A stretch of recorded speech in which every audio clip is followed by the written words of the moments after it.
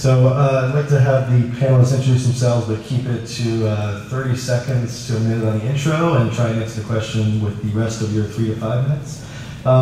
First focus we're going to talk about is on measurement, and I guess there's two general sort of philosophies on sample versus very quantitative approach to measurement.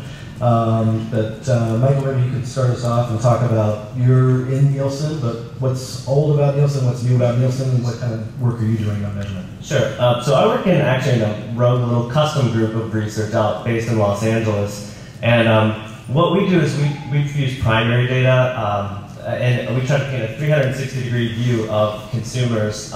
And we fuse our primary research to all this measurement data. Nielsen has all these, it's primarily a measurement company. So we do a lot of ethnography studies, video cams in people's homes, taking mobile devices and tracking the media consumption throughout the day, advertising exposure. We've done a number of, we have a neuroscience lab in Berkeley where we subject people to just to ad effectiveness and how they're viewing content, pair that up with eye tracking, makes for some pretty interesting research. But we also have Buzzmetrics on the measurement side and Nielsen Online, which do some of the social media stuff as well. But basically, I mean, our big deal is just trying to paint this 360-degree picture from the market you have, the customers you have, trying to segment them into different people, and just to really learn more about these people by following them on the web, engaging them on the web in their communities.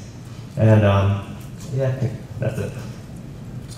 Okay, and Jim, maybe you can tell us a little bit about your background. You've been in the industry for quite some time, and maybe what's your kind of progression been as a person in marketing, using not very many tools maybe first, or mostly market research, and now to maybe more online tools?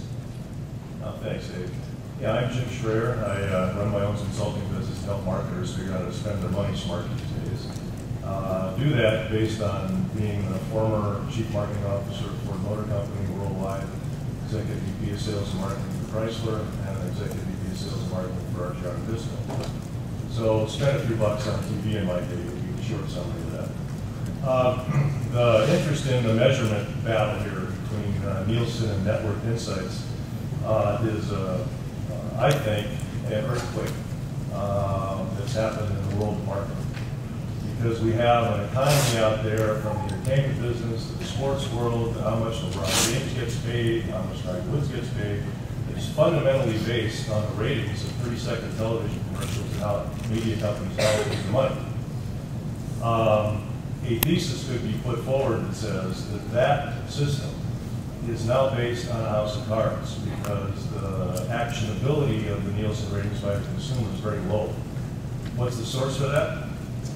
Well, on the Super Bowl, the #1 rated commercial was Hewlett-Packard. The Nielsen rating was 99 million people. That's a lot. It's a lot of people that saw that commercial was exposed to. The problem is, in your world now, the world of social media, on the web, what are people talking about? They didn't talk about Hewlett-Packard. Didn't say anything about it. So they got the money, they got the $3 million, but I don't think Hewlett-Packard got much out of it. The social media buzz on the internet for Coke, for Audi, for Toyota, actually went down after those commercials were exposed. And I bet you if we went around the room today and told you that none of you can remember what those commercials are. So Nielsen says those were exposed. Jim says, nice that they're exposed, but if people aren't talking about it, it's not working in the world of marketing. It's what they're talking about that matters. The marketer that won on the Super Bowl was Teleflora, because the next week, the number of interactions on the web for Teleflora went up 1,400%, 14 times. So they got actual money back for their $3 million. But Coke didn't, and Budweiser didn't. So now, that's the thesis. And if you can track, which is the great new thing about this new tool that Dan's come up with, you can track whether it is positive or negative or neutral, which you also can't do with the Nielsen rating. So I submit to you, today starts a new day. It's like Tom Peters used to say, all you have to do is change your concept of the world. It's so simple. I'm here to challenge the economy that's based on the TV ratings system, which is based on exposures, versus going out and measuring what people are actually talking about and what they're interacting, both positive and negative, on the web because I think it's the best proxy for word of mouth that exists. And according to Nielsen, will compliment to Nielsen. They'll tell you that 70% of effective marketing is word of mouth based on all the studies. The thesis would be, is social media and the buzz of social media a good proxy for word of mouth or not? If so, it should go way up in the way that marketers allocate money, and we should have less emphasis on the normal TV ratings in how we allocate money. That's the thesis that we're looking for. Okay, so definitely a lot of commentary comes from the audience. I'll try and filter some of that if I can. Please use, again, tag metrics if you want to ask a question or make a comment. So one of the larger themes here, I think, is around quantitative assessment. Well, not just sample being quantitative assessment, but also the sentiment analysis, which I think Dan's going to jump into here in just a second. Could I ask another quick survey? How many people spend money on television advertising in the room? Radio? Print? Online? Okay, now again, from online, how about online banner? Sorry, like banner and brand, whatever it means. Performance online? Yeah, CPC or okay, am I forgetting any categories here? Well, yeah, sorry, search wasn't going on. All right, great. Dan, you're the king of sentiment analysis here. Take it away. What's the brand benefits that you're going to get out of doing a sentiment-focused analysis versus doing a quantitative focused analysis? So, quantitative, there was some questions from the audience. I mean, knowing whether they're good or bad, right? These impressions, right? Knowing whether they're good or bad comments. Ultimately, that's what guides you in a set of decisions. If there are negative, if you're Jim Beam and there's negative conversations going on about Jack Daniels, go and advertise the heck out of that, right? Go find those places because that's the reality of where you should be doing it. Versus trying to pick them off in some of the markets that they're doing really well in. Sentiment analysis, the secret to it, certainly in social media, is how do we go after it and understand what are all the, one from a jargon standpoint. So people use a set of phrases that are really difficult to understand. Sometimes it's positive, sometimes it's negative, but in real language. But how do we go to the next level, which is then in foreign languages? Because reality, if you're a company like Dell, right, you're thinking about the top 10 languages around the world, and if we just use straight translation like a Google Translator, we're going to be wrong most of the time.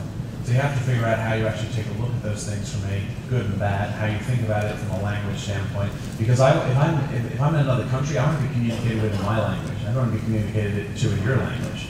And so how do we do some of those things?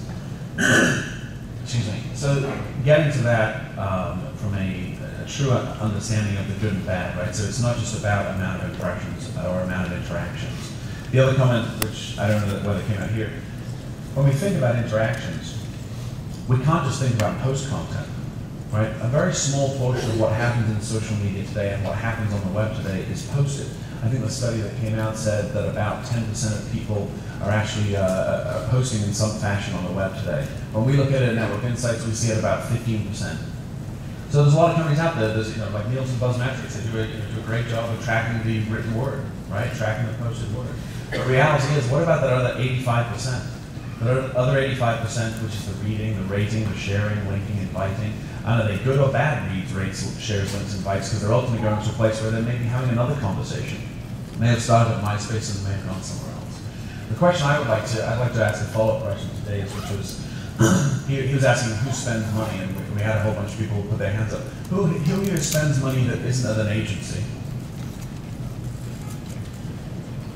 Small group of people. And so I definitely think there is an opportunity here when I think about metrics. There are many metrics tools. And last night I was in a heated discussion with a big brand. And we were talking to them about their agency and going back and forth. And they believe that their agency hides behind the metrics that they have today, because that's what they're used to using and that's what the market's accepted. And so I'm here to tell you that it's changed. It's fundamentally different. And the way that we have to understand it is understanding all of this interaction.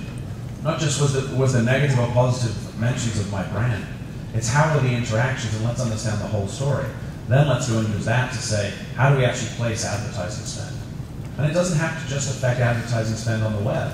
It can affect all kinds of things, like what type of events do we host? Where do we host them? And so those are the things that we think about when it comes to sentiment analysis.